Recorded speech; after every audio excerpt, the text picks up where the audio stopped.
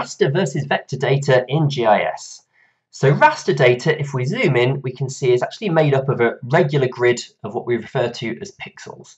And each of these pixels can store one or more simple values, which is great for storing any kind of continuous data. So things like imagery, but also things like height data, elevation, or pollution, for example. Vector data, on the other hand, is made of points, which can be joined together to create lines for features such as roads, or to enclose areas, which we call polygons for features like buildings. And this is much better for recording discrete features.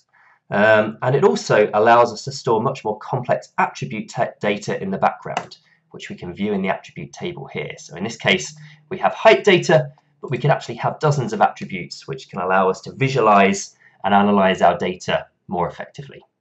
So there you go, the difference between vector and raster data. Please like and subscribe.